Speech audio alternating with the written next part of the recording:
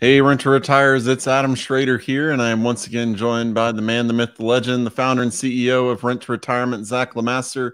And we are pleased today to be joined by guest Paul Moore.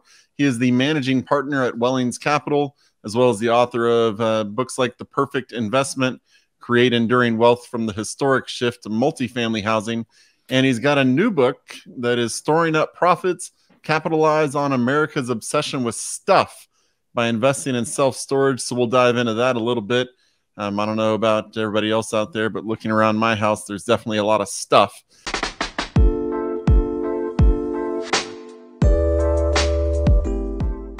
So Paul, thanks for joining us today. Hey, it's great to be here, guys. Thank you. Yeah, absolutely. We always like to start by just learning about your journey, kind of how you got started in real estate and kind of what you went through to get where you are today. All right. Well, I sold my company to a publicly traded firm almost 25 years ago. And I thought, I'm a full-time investor now. And I thought that sounded pretty cool. But what I found out was I wasn't a full-time investor. I was a full-time speculator. And I made a lot of mistakes, made some money, lost a lot of money as well along the way. And so I went through years of doing stupid stuff. I also flipped a bunch of houses, flipped a bunch of waterfront lots at a resort called Smith Mountain Lake in Virginia, built 7 or 8 houses, did a subdivision. And I always wondered how to get involved in commercial real estate, but I wasn't sure where the on-ramp was until we ended up building a multifamily asset and then operating that for a number of years in North Dakota. So that's what got me in 2011. North Dakota. What part of North Dakota? We were in the area. We did a hotel in Minot, and then we did a lot of hotel quasi multifamily around Watford City and Williston during the oil boom. Yeah, no, that's awesome. I was stationed in Grand Forks, and oh yeah, that's where we started investing, was North Dakota. But yeah, very cool. How did you go from, you were talking East Coast, and now you're talking, how would you move around? I had a petroleum engineering degree before I got out of school that was most of a waste. And, but I thought I knew enough to invest in an oil and gas deal in the Bakken in North Dakota. So I invested in that. And my buddy, my business partner for many years, had a small jet and he could never find a place to stay. So he and we had to keep flying back out of North Dakota to find a hotel room for the night. And we said, hey, we know what we're doing. We're real smart. Why don't we build some housing for these oil workers? And we hit the ground running and did that in a short time. Nice. That's awesome. Yeah, the boom of anyone that's familiar with Williston, I mean, it's just crazy stories. And and at one point that went away. But right. It's interesting. You have this story of like, man, sold privately or publicly traded company, and like it's like and then put that money. I love that you said speculator, because what it sounds like is now you have this money that you're putting in these different avenues, right? And you're trying to kind of see what works and what doesn't. And of course, through that period of time, just as most of us have, lost some money and made some, and learned what you want to really focus on, which it sounds like is more transition into some of these commercial assets. And so it's the first property you built in the commercial space was, you built it, right? So you weren't buying any commercial assets. That was the first one you broke into the commercial space with? Yeah, that's right. Okay. And then you thought, let's go simple, right? Yeah, right. You bet. No, this is cool. You've done a lot, clearly. And I think there's a lot we really want to unpack with you. But I kind of actually want to go through more into the asset classes. You have this barrage of different stuff you've done, but now at this point in time, you've really focused in on self-storage as well as, I believe, mobile home parks. But can we talk a little bit about just like the why, like why those asset classes? Yeah, absolutely. So my dear wife was sick and tired of me chasing shiny objects. And, when I wrote The Perfect Investment, part of that, title was a stake in the ground saying, this is it. I found it. I'm not going to do anything else but multifamily for the rest of my life. And, honestly, part of the problem that arose in the next 4 or 5 years was we had a terrible acquisition team. I'll admit that. But part of the problem too was we started looking at the apartment deals we were seeing, at least. And again, part of it was our poor team. But the deals we were seeing were so overpriced that they were back in the speculation realm. And we felt like, well, wait a minute, I was trying to get away from speculation. I didn't want to do that anymore. And so finally, we got really frustrated and decided to look for assets that were largely owned by mom and pop operators.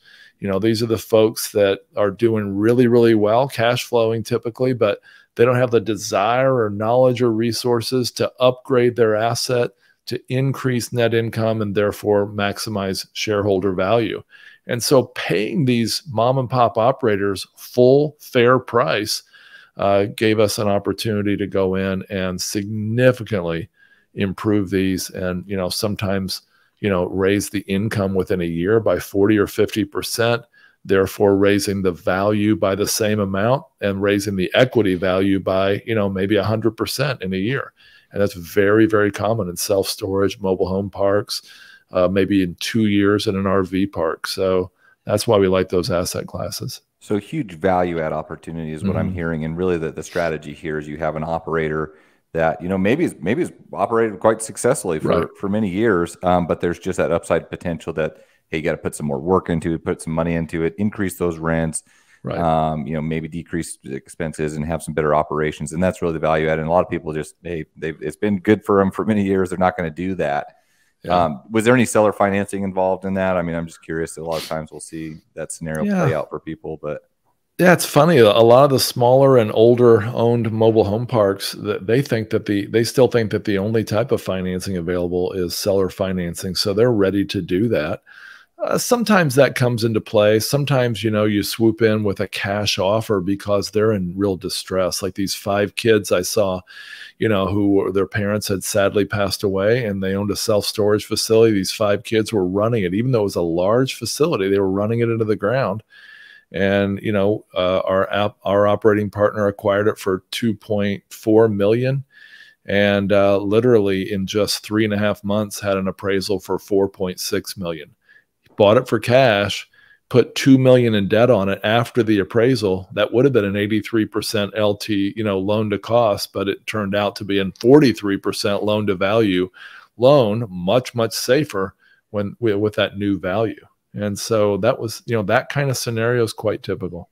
Well, that's interesting. And I guess, yeah, it's one thing I've heard too, is if you have different owners that have had a property for a while, and sometimes even maybe they're not really distressed, but just like an exit strategy for them is, you know, they don't want this huge sum of capital and paying taxes on it. This is like, okay, they've done well, and now they want to ride through the rest of their retirement, just getting paid for that over time. So that's some opportunity, but that's interesting. Yeah. I mean, I kind of look at that deal you just explained as really applicable to, I mean, that's self-storage, but I mean, that could be very applicable to just a house, right? I mean, it's the same type of story in the inheritance. I want to just ask this more on the personal level. When you talked about being speculative and buying properties that are overvalued, and maybe that was in the multifamily space, I don't know. Could you expand on that? Like what that really means? Are you buying like off the market, or just like a typical cap rate on market deals, or what do you mean by being speculative in that regard?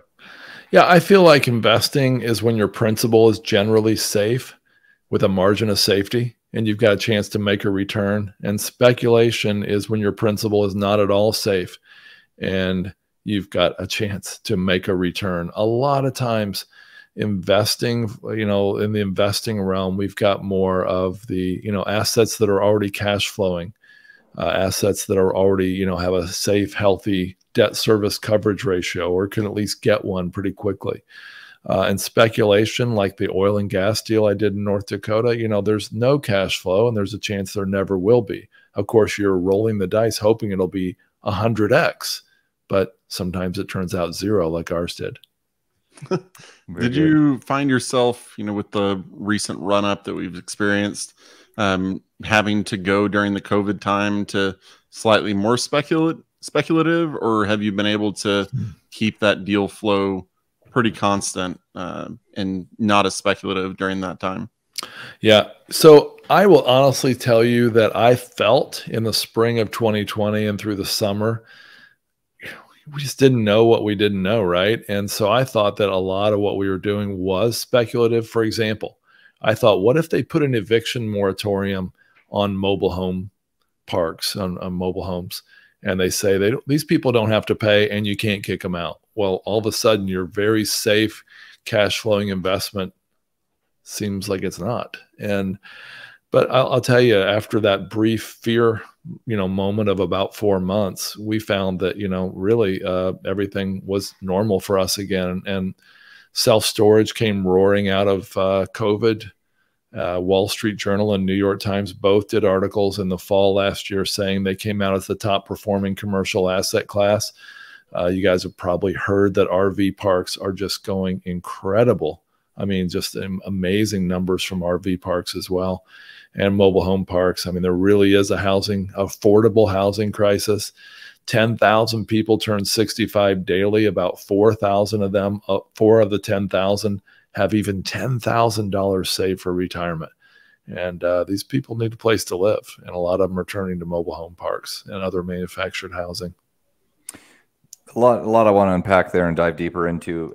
Since we talked about COVID, a couple of years ago and that history, what's happening right now in your viewpoint in the asset classes that you're looking at, Paul? I mean, how should we be viewing the next couple of years and investing in real estate in general? Well, I think it's more important than ever right now to, again, find these assets that have tremendous intrinsic value. That have much more potential value to tap into and harvest than meets the eye. And these are typically, from mom and pop sellers. And we get a lot of those in self-storage, many more percentage wise in mobile home parks and RV parks. And so we really feel like that's, really, really important. I mean, when you can get an asset like the one I talked to you about a few minutes ago that almost doubles in value, in a short time, that's offsetting a whole lot of interest rate risk. I think there is very real interest rate risk. And I think a lot of folks who've got these very, variable floating rate loans that where they're barely covering the debt service, if at all, are going to be at real risk. And I think it's a better time than ever to be really, really careful about what you're investing in. So when you talk about interest rate risk, you did make the point of people that that are subject to variability, right? With things changing. If we go up another 3 or 4 points, that could dramatically change the cash flow setting. So, all right. No, I mean, that's, no one's got a crystal ball, but I mean, definitely underwriting the fundamentals of real estate, as you always should be, I think is really a key point as well. But having the value add opportunity, I mean, that's the space that you work in. Can we unpack the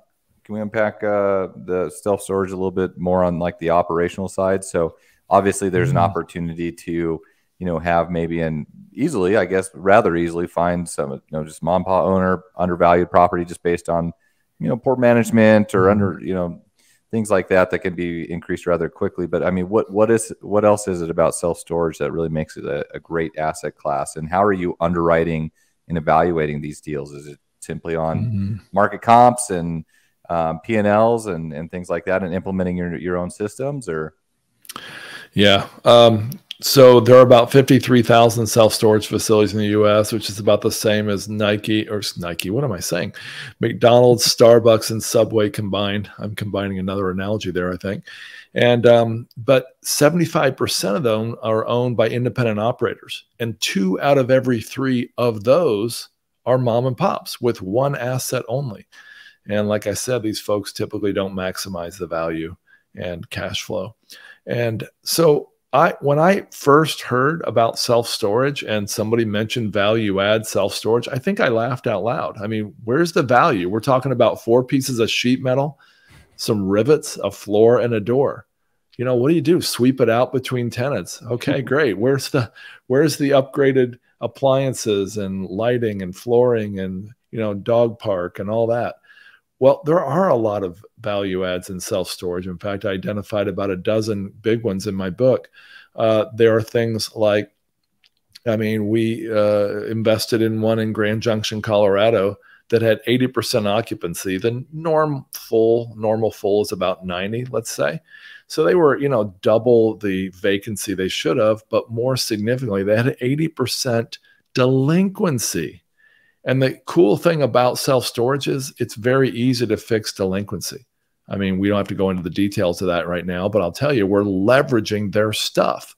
And there's no eviction moratorium on self-storage, right? So it's pretty easy to fix. So that's one. A lot of them have low rents. Their goal is to stay 100% full. They don't want to do any marketing. That's great. Adding marketing and raising rents to the market level. Sometimes you can raise rents. I'm thinking of one in Florida we invested in last month, 24% in 1 month rent increase. Another one, 36% over 2 months.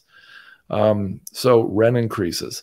Another one is adding a showroom with, selling retail items like locks, boxes, tape, scissors, adding U-Haul, getting a contract with U-Haul.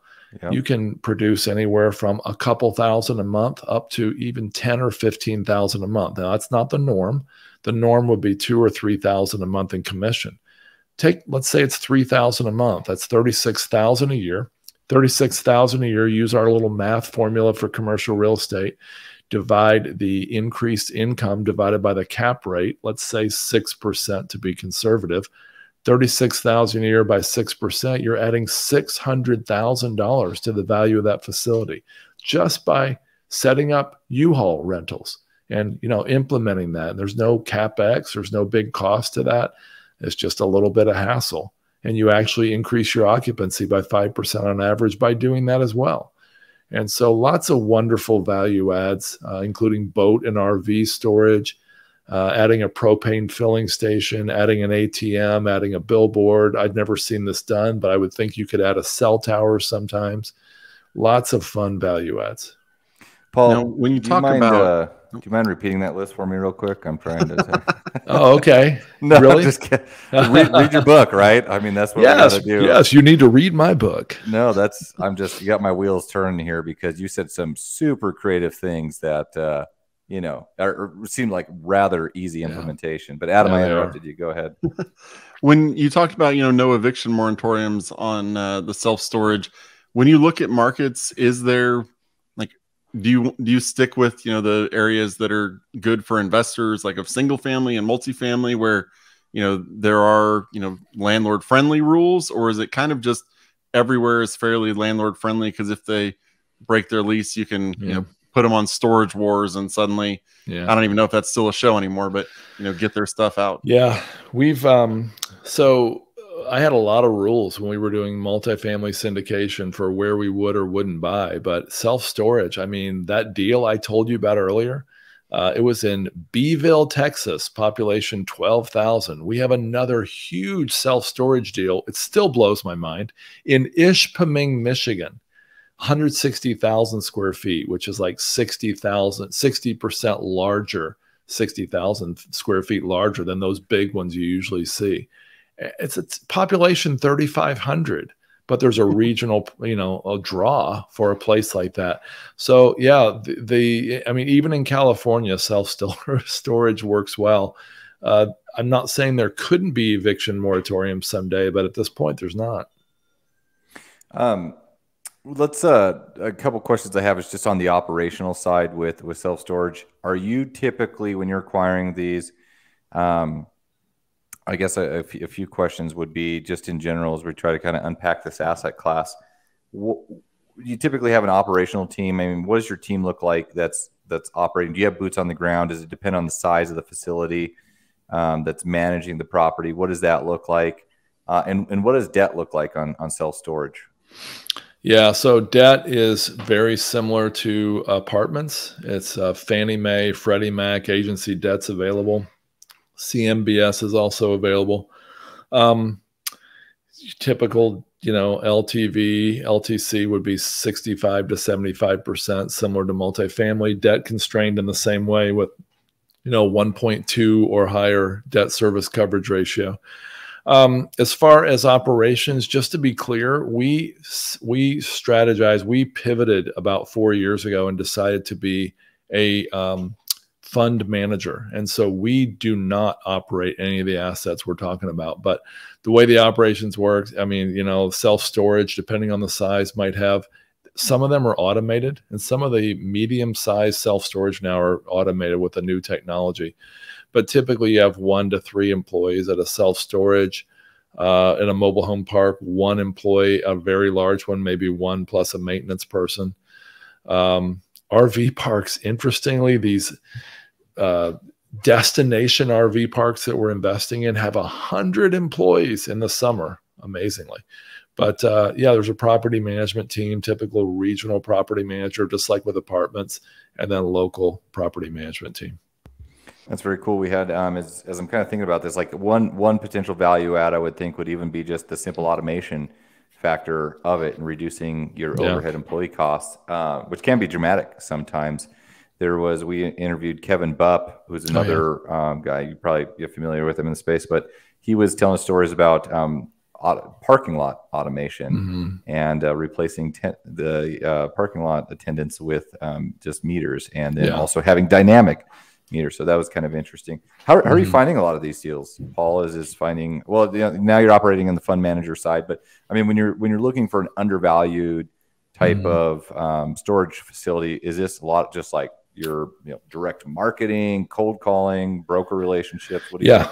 95% of these deals are off market, so it's not through brokers. The best acquisition team that we know of has 7 or 8 people working the phones, text, email full time. So 40 hours a week, 7 or 8 people calling through a list of 44,000 mobile home park owners and 53,000 self-storage owners. Of course, they're not calling everyone, but they're calling the non-institutional owners of those assets. And, they're texting them, calling them, staying in touch, emailing them. I mean, one situation in Michigan, the guy they called, he was 88 years old, he ran a large mobile home park, and they called him quarterly for 7 years. And when he was 95, his niece called them and said, "Hey, he's right here. He's ready to sell finally. We'll just take that offer you made 2 or 3 years ago."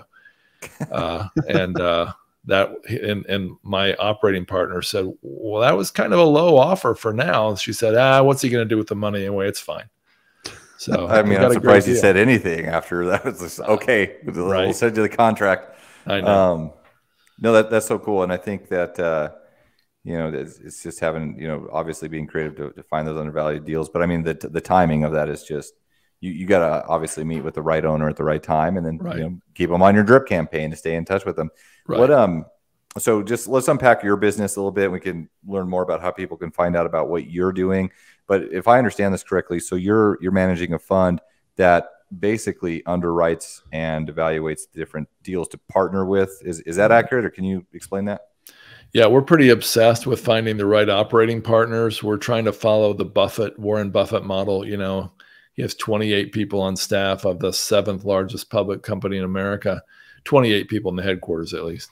And so we're looking to partner with the very best operators in these recession-resistant asset classes. And we go through a pretty stringent due diligence process to bring them on board. And then we'll usually invest in everything that they have come down the pike for a while. Sometimes we just pick and choose the deals. But we let them do the heavy lifting on the underwriting. We want to make sure that they've, put a lot of their own skin in the game, that they have a track record, a team, technology, everything like that. And that was really my next question: is how do you vet them? But I think you went through, pretty high level, and a lot of it is track record, I think, right? Yeah, we have a 27-step vetting process. And I mean, if somebody wants to see how to vet it, something like this, they can either, come to our website and get our list of, our vetting, our due diligence list, or they can go buy Brian Burke's book, The Hands-Off Investor, which gives much more detail than we have. Yeah. When you're looking at these ones, because I mean, I've heard of Beeville, Texas, since I live in Texas, but I wouldn't think that would be a great place for storage because, like you said, 12,000 people. How do you, I mean, I know we just talked about vetting, but how does one go about and say, this is a good place for storage. This isn't a good place for storage. You know, if you've got a place that has, like you were saying, 80% occupancy, well, maybe it's because it's just a bad place for self-storage. You know, you can't, you know, 90% might be the average, but maybe this place is bad. So how do you determine whether it's a good or a bad place for, you know, self-storage or an RV park or anything like that? Yeah, so let's take self-storage. You draw a circle around the location. In a typical average suburban area, you might draw a 3-mile circle around it with a 3-mile radius, and then you would check the population, the total population in that area, and also check the total number of square feet of self-storage, including your own, and you divide that, and you're looking for an average population, square foot to person ratio of 7 or 8 square feet as the national average. If you're much lower than that, that's likely a good location. Places like Florida, Texas, and California that don't have a lot of attic and basement storage can go much higher than 7 or 8 square feet. Places like Wisconsin, Michigan, Indiana might have a lower ratio. And they would also be places that would, on average, maybe have less toys, less stuff. And so that's what we do. We use a tool called Radius Plus. Radius Plus is a software that allows that, for a pretty reasonable price, will do that analysis for you. You're also looking for a highly traveled road with high traffic count, with a great visibility, on A+ visibility on that road. And you're looking for a medium to high income area. It doesn't have to be real high, but at least medium. Okay, fair enough. What about? Go ahead, Adam. And just touch real quick on kind of the mobile home. Kind of what's the big thing you want to look for there? It's kind of funny. It's if that sounded scientific, this will sound so unscientific. We want to be within 5 miles of a super Walmart in a town of 5,000 or more. And we want to be on public water and public sewer. That would be about it. No, I think you did a great job of breaking down, not going too like high level, but just like, here's some concrete criteria that we look at for both of those, even self-storage. I mean, those are key points. I love the point you made about the location geographically and how the houses are built. Cause you want to think about that with basement and attic storage. Like, you just need more places to put your stuff. I mean, what does a lease look like on self-storage? I think surely most people have probably used self-storage at some point in time, but you sign people up. And this is going back to, maybe the operational side of things, but just out of curiosity, you get people on a year lease, and what other like value adds are there on the leasing side? Yeah. So on the leasing side, some of the value adds would be adding tenant insurance, which we might, as an operator, get half of the, a 50% commission on that, for example. Another one would be, upgrading the, hey, would you like to get a corner unit? Would you like to be on the main floor? Would you like to go from a 10 by 10 to a 10 by 15? That'd be some of the value adds. All of the self-storage leases that I'm aware of ever are month to month, which is a great opportunity to capture inflation. Yeah. That's how you get that to 18% in a month, right? Yeah. Right. Nice. Oh, this is very cool. So, Paul, if people want to learn more about kind of, participating, and maybe just give a quick pitch on your organization and, the benefits of working with you and how people can potentially learn more about you and invest with you. Yeah, thanks. So a lot of our investors have, decided that they're too busy with their job or their retirement or their family or all the above to, be hands-on, and they want to passively invest, and they're looking for somebody to invest with. Well, we do due diligence and find the very best of the best operators that we can find to protect the downside, provide income and equity growth in these different arenas. If they want to get hold of us, they can go to Wellings, WELLINGS, wellingscapital.com. And if they'd like a free special report on these different asset classes or just investing in commercial real estate in general, it's wellingscapital.com/resources. Yeah, and don't forget his latest book, The Storing Up Profits, Capitalize on America's Obsession with Stuff by Investing in Self-Storage. So, Paul, thank you so much for joining us today. We really appreciate it. To all our listeners, you can check out what we do at renttoretirement.com. That's renttoretirement.com. We really appreciate you leaving a review on our whatever podcast platform you use. And if you have any questions, send them on over to podcasts@renttoretirement.com. That's podcasts@renttoretirement.com. And we'll talk to you on the next episode. Thanks for watching the Rent to Retirement YouTube channel. Check out some of our other videos, like this one, or this one here.